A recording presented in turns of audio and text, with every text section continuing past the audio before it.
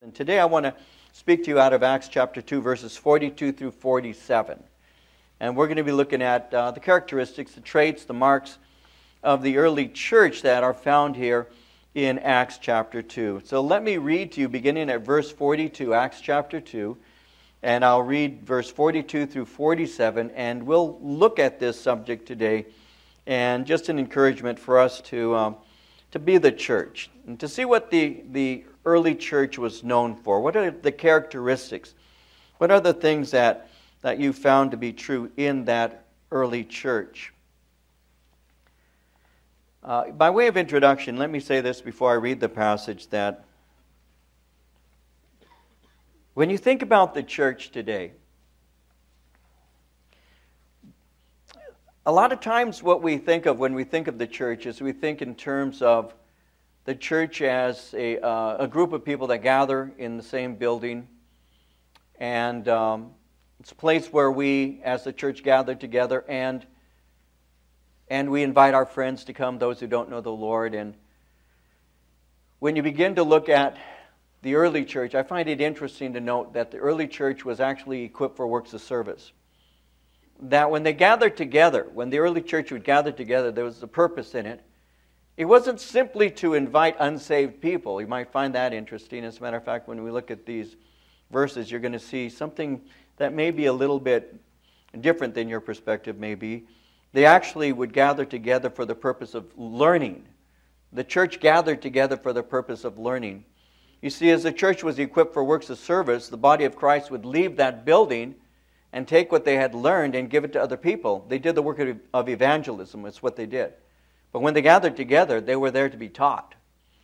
And in our day, it seems to me, and I think many of us who watch the life of the church in the church world today, it seems to me that a lot of people may be confused on that. They look at the church as being something entirely different than it really was at the beginning. And that's why I want to spend some time looking to see what did the church actually do? What were they as they gathered together? What are the things that were important in that fellowship that would give to us a sense that this was something that was going to last beyond just a few years, that was going to last until the Lord Jesus Christ came? Because Jesus said that He was going to build His church and the gates of hell would not prevail against it. And when He made that statement, He was making it clear that He intended the church to pass the first century and to move on until His return. And so what is it that the church was supposed to be, and what did the church do?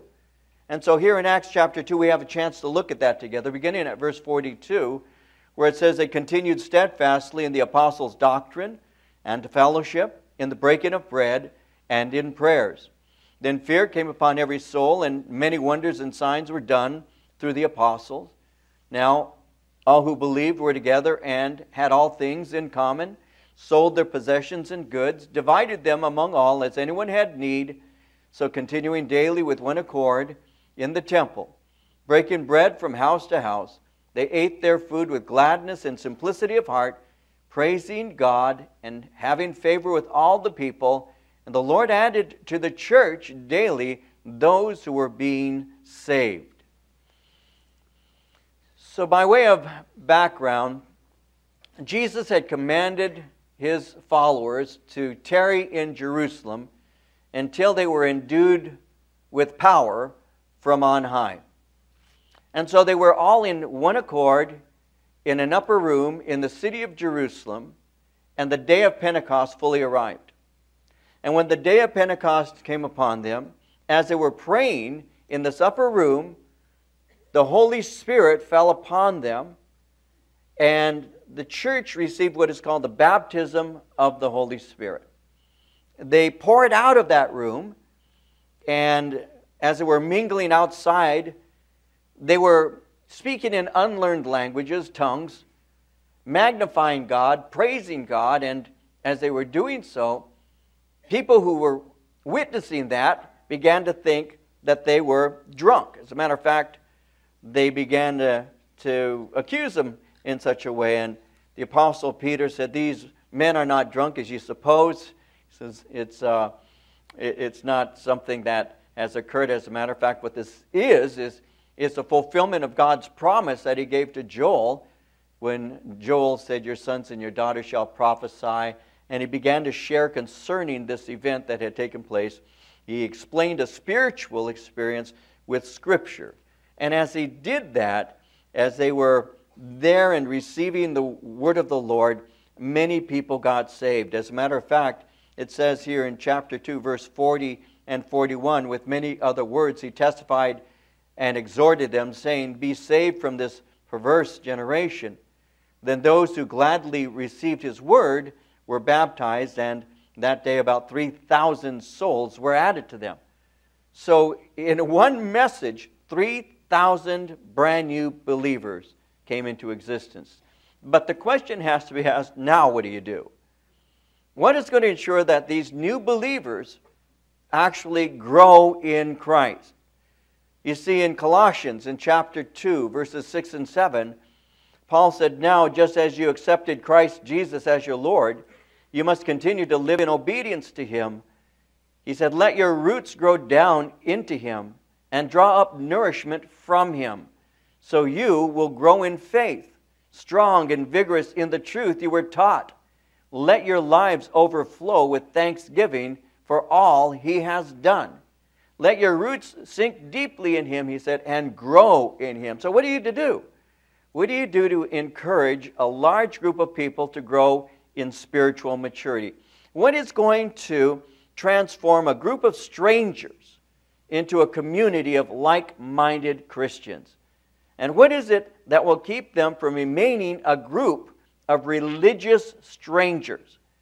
Because if you're not careful, that's exactly what groups just like this become. A group of religious strangers. A group of people who show up in the same place at the same time, but are very much like people on a bus, all looking in the same direction, but going in different places, and not knowing the person next to them. And so what is it that's going to happen? What is going to keep them from remaining a group of religious strangers? You know, organizations aren't necessarily built on a requirement for people to actually know one another. I was reading just today that as of January 2015, Apple Incorporated claims to directly employ 66,000 employees in the United States alone. Many other jobs are attributed to Apple, including 627,000 created to support the iOS ecosystem. The company's 265 Apple stores employ about 30,000 retail employees. I read how General Motors has approximately 280,000 employees worldwide, and that Ford has some 213,000 employees. So you can be part of any number of large groups and not need to know anybody personally. You can be part of a political party or a military division. You can be in a union, a fraternal organization. You can be part of medical teams or athletic teams, educational groups. And they don't require members to get to know one another. And they especially do not make as a requirement that you love one another. Now think about that for a minute. Out of the multiple thousands of people that are part of Ford and GM and Apple, out of the multiple thousands of people, there is not a requirement for you to love one another. Not a single one. You don't you put your signature on an agreement to work for this company, and you don't ever read where it says, to be part of General Motors, I promise to love one another. You just don't have that. Because to be part of such groups does not require a changed heart, and it doesn't require a changed life. They may simply be good groups to be part of, but that's as far as it's going to go. But the church is different. We have been specifically commanded to be different than the world. We are a group of people that are intentionally, volitionally, to love one another. Because that's how God designed us. God designed us to fellowship first with Him and to fellowship with one another.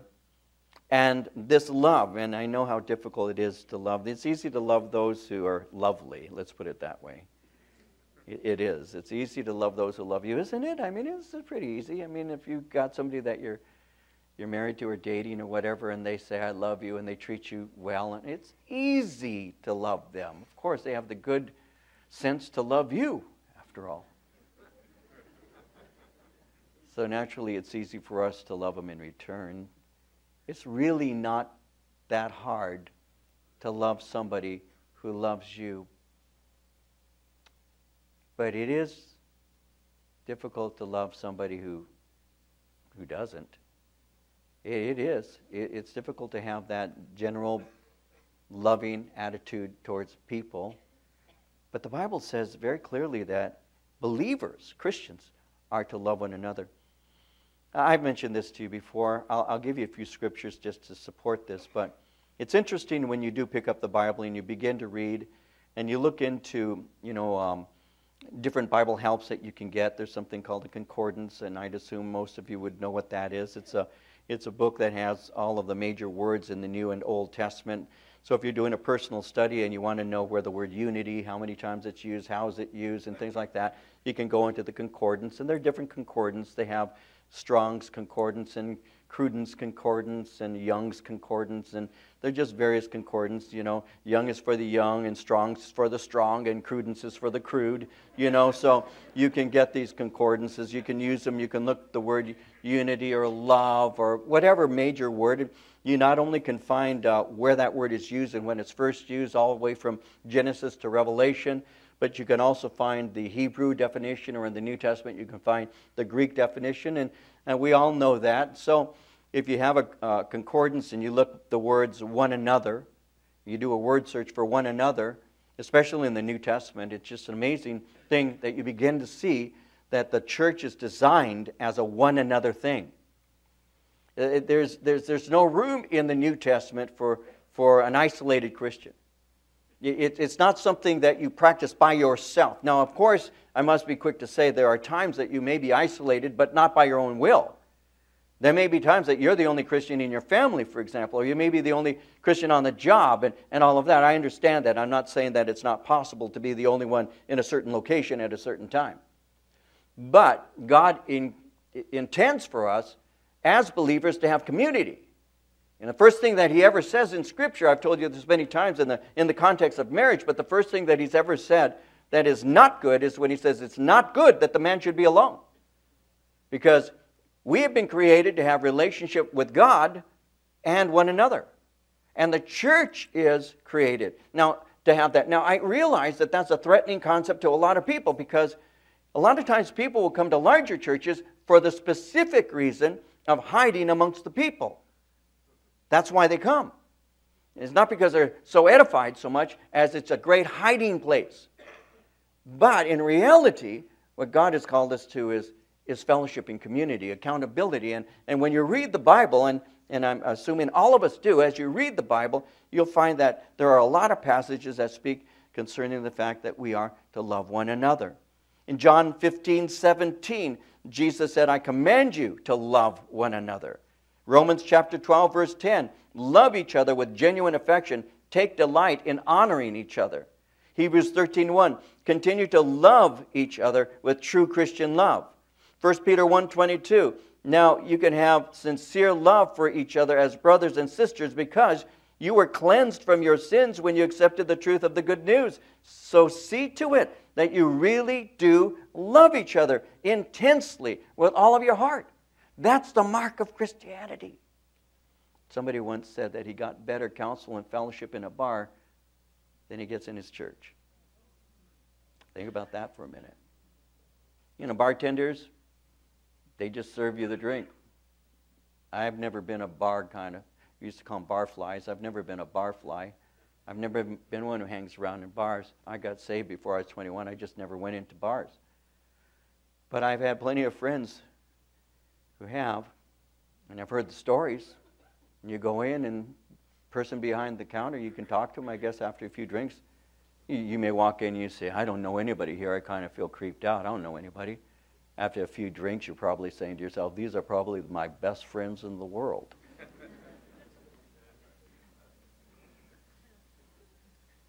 The bartender just listens to you and counsels you sometimes. Yeah, you think so? Sells you another drink. And they feel accepted. So, we have to make a choice. And This is what's on my heart. That's why I'm sharing it, because I really want to make sure that we as a church always have a biblical view of why we get together.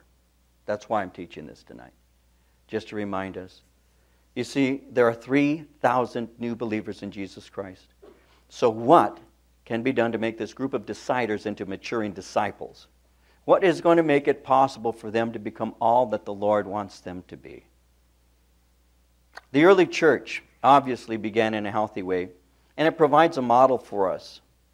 What was the life of the church centered on? What can I learn from it? Well, one, I want you to notice in verse 42 how it says, they continued steadfastly in the apostles' doctrine. First thing that's mentioned, they centered their attention on the Word of God. They continued steadfastly. The word steadfastly is a Greek word that means remaining steady under pressure. They continued steadfastly in the apostles' doctrine, in the teaching of the apostles. And so the first thing I want to point out is the Word of God. God's Word brings together the body of Christ and equips believers for works of service to God. So, as a Calvary Chapel ministry, teaching the Bible is what we would call a distinctive. We believe in the systematic teaching of God's Word because God's Word equips the saints for works of service. In Acts chapter 20, verses 26 and 27, Paul said it like this. He said, therefore I testify to you this day that I am innocent of the blood of all men, for I have not shunned to declare to you the whole counsel of God. That's why, when he said whole counsel of God, that's why when we gather, topical studies are not my norm. That's why we go through the books, because the way to have the whole counsel is to go through the whole counsel. There is a difference between teaching out of the Bible and teaching the Bible. You can teach out of the Bible and have a good study, but teaching the Bible is something different. It's an A to Z kind of proposition. You pick up Matthew, you start with verse 1, chapter 1, you go to the last verse, chapter 28, you've taught the Bible. But if you pick and choose, that's called topical studies. We do that as you're seeing a series right now. But normally, we want to take you from the A to the Z, from the Alpha to the Omega, from the beginning to the end, Genesis to Revelation, so that you can have a full account of the works of God. And so that's what he calls us to do. And you see, this conviction to teach out of the Word of God is what fuels the ministries of many Calvary pastors. It's what gives you this strength to be able to speak the truth. In 1 Peter 4:11, it says, if anyone speaks, he should do it as one speaking the very words of God. And so when you go through the Word of God, you are speaking it with the courage and conviction that this is God's Word. And that's where all of that strength comes from. That's the conviction that fuels ministry. So as a church, we made a decision rather to become a fellowship that takes the Bible seriously. Because that's how you're going to not only know, and this is important, not only know what the Bible says, but that's how you're going to experience the God of the Bible. That's how you're going to grow. Here's a verse for you. It's a beautiful scripture, John 14:21. Listen to what Jesus said. He said, he who has my commandments and keeps them, he it is that loves me. And he that loves me shall be loved of my Father, and I will love him and will manifest myself to him. You want God to reveal himself to you. Do you want to have a closer, a tighter walk with God? Obey him. He said, if you have my word and you keep it, you love me. And when you have my word and you keep my word, I will manifest myself. I will reveal myself. I will openly reveal myself to you.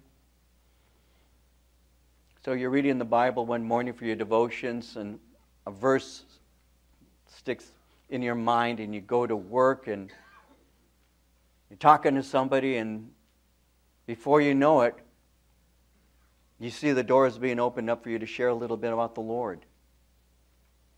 And you get scared. You know, because many of us are shy. Many of us are reserved. And we live in a society that says, I don't mind if you go to church, but just don't bring the church to the job. I don't mind if you believe the Bible, but please don't be pushing that down my throat. There you are, though. You're speaking to somebody, and the door is open, and you sense the Holy Spirit speaking to you. And if you're anything like me, or you ever experienced this, for me, there have been times when my heart begins to rapidly beat. And God, are you provoking me? Or did I just have too much caffeine this morning? What's going on? You know, and so before you know it, you just take a chance. You open your mouth and ask the Lord to fill it, and you begin to share. And before you know it, 2, 3, 4 minutes later, you've shared the gospel with somebody, and you walk away just saying, Jesus, you manifested yourself to me. You manifested yourself to me. You showed up. You showed up. Oh, what a joy that is, I have to tell you. What a joy that is when you open your mouth in the name of the Lord and God fills it with His wisdom. And you say sometimes to yourself, oh, that was so good. I should have taped it, put it on K-Wave. Others should hear it. This is good stuff. You see, there's such a powerful joy when Jesus shows up. It's just so powerful. It's so exciting, and Jesus promised that He would. He said, I will show up. You see, Paul told Timothy that by teaching the man of God may be made completely mature. And that's how it works. That's done through God's Word by the Spirit of God. You see, these new believers were submitted to instruction, and they were hungry for the Word of God, and they constantly were turning to the apostles for instruction. Their hunger for the Word of God demonstrated that they were saved. Job 23:12 says, neither have I gone back from the commandment of His lips. I have esteemed the words of His mouth more than my necessary food. In Psalm 119:103, how sweet are your words to my taste, yes, sweeter than honey to my mouth. 1 Peter 2, verse 2, as newborn babes desire the pure milk of the Word that you may grow thereby. Do you see, there's an evidence that you have a relationship with God because you have a hunger for His Word. One of the ways that you know a child is healthy is the baby wants to eat. Got 2 grandbabies right now. One of them's 9 months. I actually have 7 grandchildren now, but I have one that's 9 months old, just turned 9 months old yesterday, Zoe. And then we have little David, the youngest, and little David's about 3 months old now. And I can tell you, we know they're healthy because they scream when they're hungry. They make some noise when they're hungry. Because babies, when they're healthy, are normally hungry. When babies are sick, it's when mama notices something's wrong with the baby because she doesn't want to eat. He's not hungry. And that's how you can test your own spiritual life. Are you hungry? Are you hungry for the Word of God? Not just on Wednesday or Sunday. Are you hungry on Tuesday and Thursday and Friday and Saturday also, and Monday? Are you hungry for the Word of God? When you get in your car and you're driving somewhere, what is your number one pick for whatever station you listen to, and why do you pick that station? Is it a teaching station? Is it a station where you can hear some teaching to grow in your knowledge of Jesus Christ? Just what's it all about? Because that's how you can test your hunger for the Lord. No, I'm not saying that there aren't other things to read. If you want to read sports magazines or books, I'm not saying that at all. Please don't misunderstand. What I am saying is there's just a hunger in your heart for God's Word. And you fill yourself first thing in the morning the way that you eat breakfast. If you have an opportunity later on during the day, you get into the Word. If you're driving, you're by yourself, you're capable of listening to the radio, and you want to hear something, you find yourself listening to praise music, worshiping the Lord, or turning on a station where teaching of the Word of God is. And that just is how you feed yourself. And that's what he says, as a newborn babe, desire the sincere milk of the Word that you may grow thereby. Have a hunger for it, because that's how you demonstrate that you truly have been saved. It's that hunger. And that's what they did. They continued steadfastly in the apostles' teaching or doctrine. Secondly, they continued steadfastly in fellowship. Now, fellowship, koinonia, the gathering together in community. When I was first saved, fellowship, gathering together, was a new concept to me. And many of you are the same way, so I can say it like this. Very independent. I was very independent, very self-sufficient. I've gotten to the point in my own life where there were very few people that I actually cared to hang around with. I had friends, and I'm not saying I was Mr. Lonely or anything like that. But it just wasn't, one of those things. And so I could have 1 or 2 friends and all, and I still, by and large, still have a similar personality in terms of that kind of thing. Like, that's why I told Maria, I said, it's a good thing I'm a one-woman man. I've never been one who wanted to have 4 or 5 girlfriends at the same time. I've always I'm a one-person person. That's the way I am, and that's just how I'm made up. And so when I got saved, I'm starting to see that if I don't have friendships, if I don't have people around me who are like-minded, then it's easy for me to move in the wrong direction. Because what they want to do is pretty much what we'll all do. I was talking to somebody just this weekend, one of the ladies who went to the retreat, and she was saying to me, I was talking to her just yesterday, and she said that she was so blessed to be at the retreat. She said, you know, I'm making Christian friends. She goes, because in the past, she says, all I've had are non-Christian friends, and non-Christian friends, well, they don't want things of the Spirit of God. They don't want those kinds of things. And so she said, whatever they were doing, I would generally just go along with it. She says, but to be at the retreat this weekend was such a blessing because I was around women who love Jesus and want to grow in Him. And she was telling me, she said, and that provoked me, that made me want to have more friends who love the Lord. And just like we heard just a moment ago with one of our little ones, you know, I have to let go of some so I can cling to others, the ones who love the Lord. You know, what I did a long time ago is I began to divide my relationships up into, mentally in my own heart, ministry and friendship. Ministry and friendship. I didn't abandon those whom I loved. They were still people I loved. But I saw them as ministry. I didn't see them as friendship, because friendship is two people standing shoulder to shoulder looking in the same direction.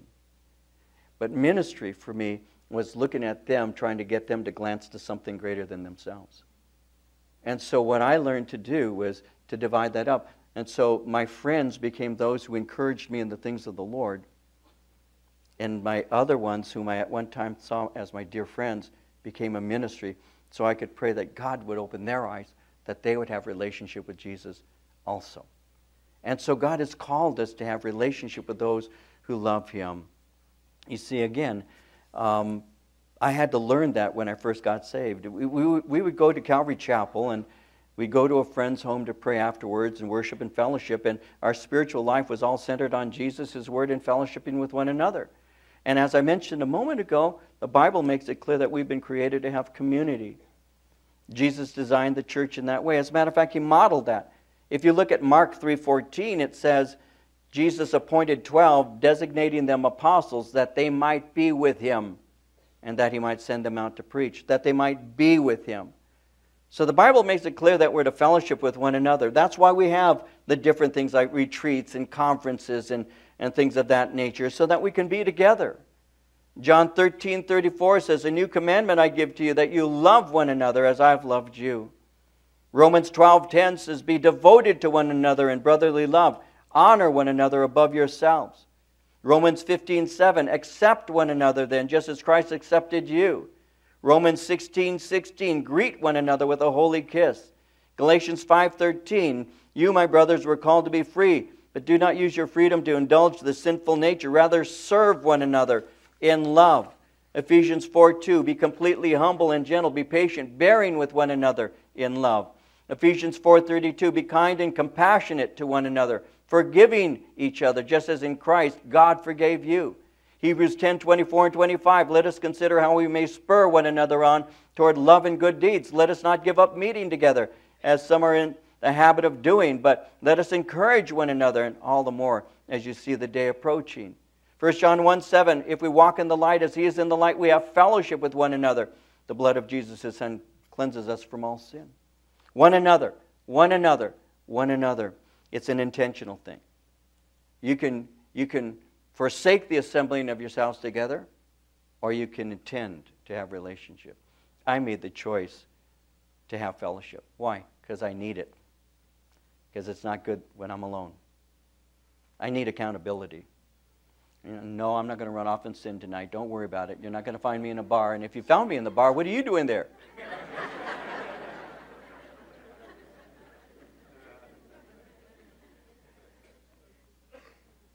No, it's just that for the last many years of my life, I've realized how deeply I need people. How deeply I need people.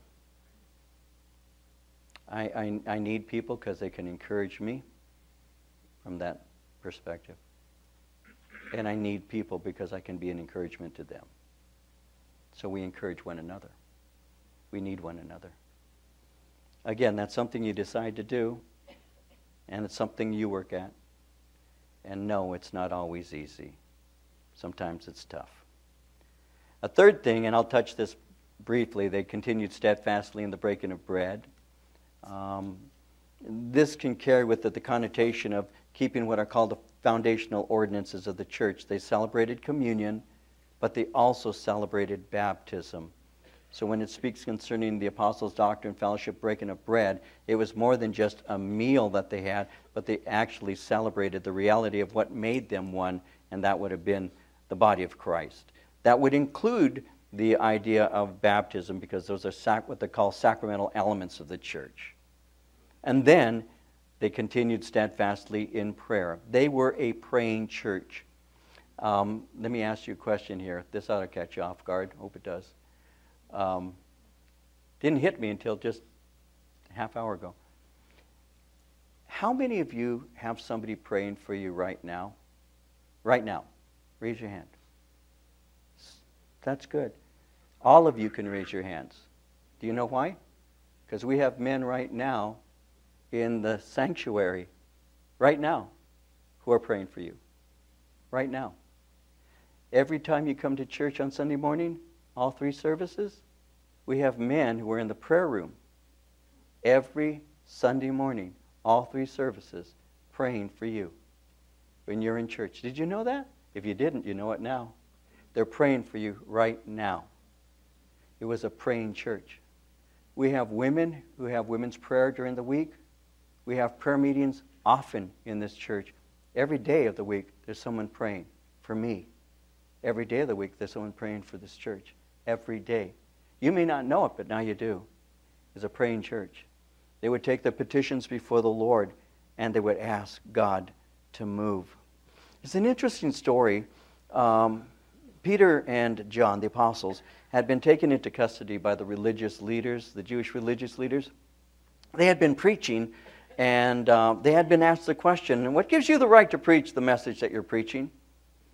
And so in response to that question, Peter actually preaches a very powerful message to them.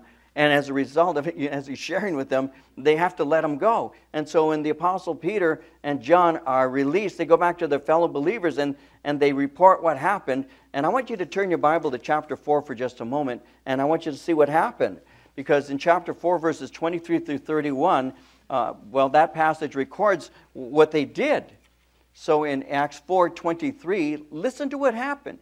Being let go, they went to their own companions and reported all that the chief priests and elders had said to them.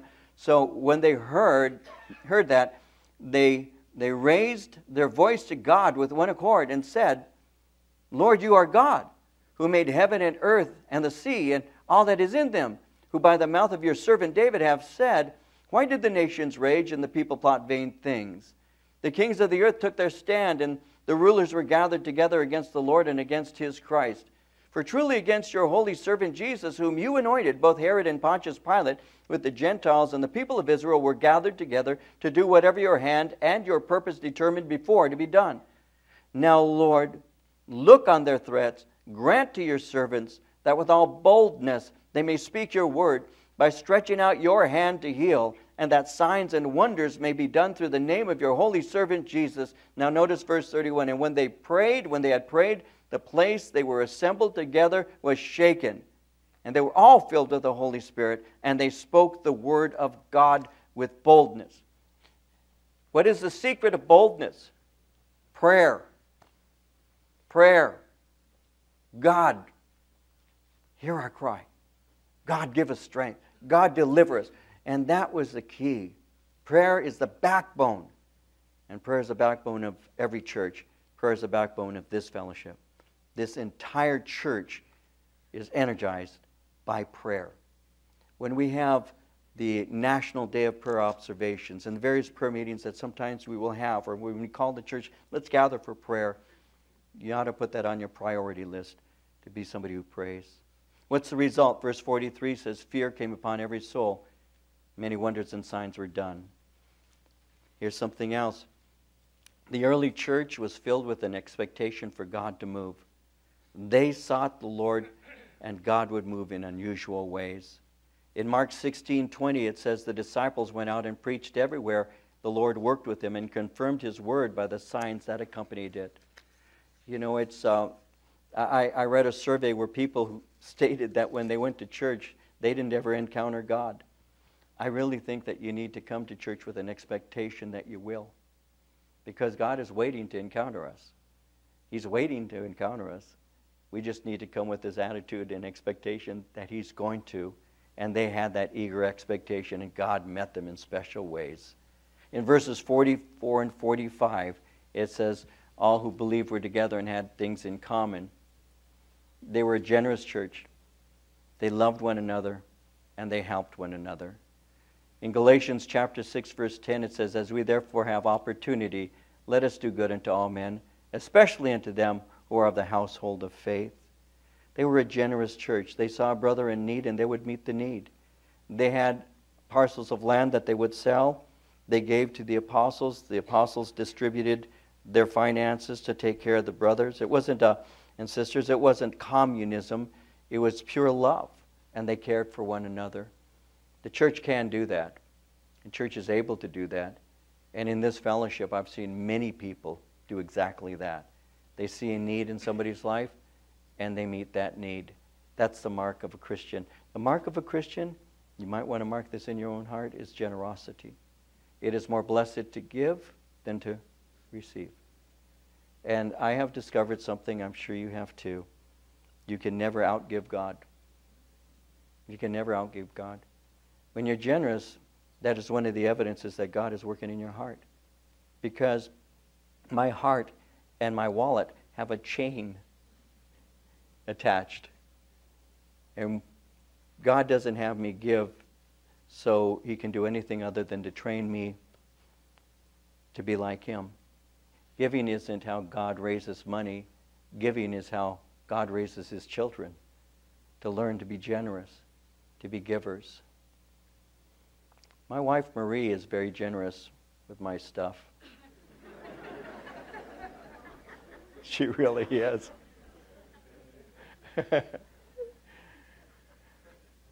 My little David, any of you know him, you may not know this. If you don't know this, you really don't know him that well then. I'll tell you it like this. He is probably one of the most generous men I know. By far. He's always been. He's like his mama. Marie is very generous. And I've seen his generosity from the time he was a little boy. A little boy. When his friends would come over, the first thing he would do is he'd come up to me and say, Dad, can we give him some soda? Can we give him this? And it wasn't just because Dave liked soda. It was like he wanted to entertain his friends. Daddy, can we give him this? Can we give him that? He was very much that way. I've shared this with you before. And he was just a few years old. We were in Mexico. We walked by a lady. As we walked by a lady and her child, I was looking at my son. Frankly, be honest with you, I really wasn't noticing the lady to the degree that I should have.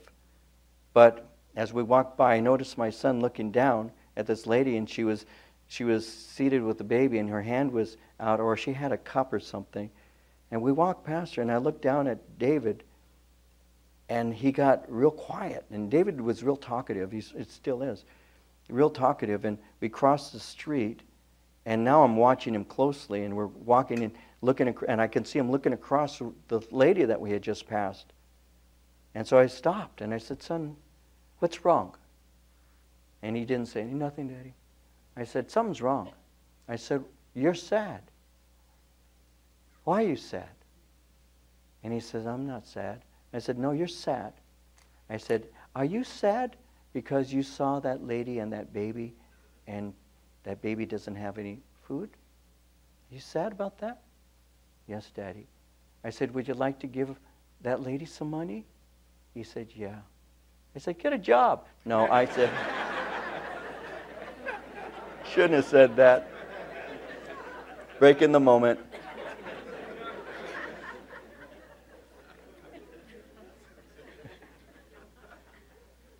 Would you like to give her some money, son?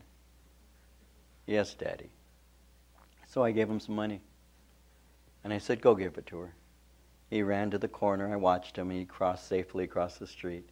He ran back up the street, put money in this lady's little coffee can or whatever. He came running back up to me with a smile in his face. And the Lord taught me something through that little boy. Be generous. Be generous. We are so blessed by God. Be generous to others. That's the mark of the church. And then finally, they witnessed. They were witnessing. Verse 46, continuing daily with one accord in the temple, breaking bread from house to house, they ate their food with gladness and simplicity of heart, praising God, having favor with all the people. The Lord added to the church daily those who were being saved. They were together not simply weekly, by the way, but daily. Their fire was increased, and they became joyful, and they became satisfied, and they became filled with praises to God. And that kind of group of people desire to serve and to evangelize. The things that occurred in the early church, they served the Lord, they fellowshiped, they had joy, they had simplicity, they had a rich worship experience, and an effective outreach to the community. I'll close by saying this. And this is true. I gain nothing from saying this, so please, I might have some cynics in this room. That's okay. But I mean this sincerely. I love this church because, for a lot of reasons, I love our church. But there are so many people I know in this church who are just such good people. They're just loving people. They're just caring people. They're praying people. They're generous people. They're serving people. I love this church. I love this church because the evidences of God's Spirit is upon so many. We have our stinkers. Yeah, that's true.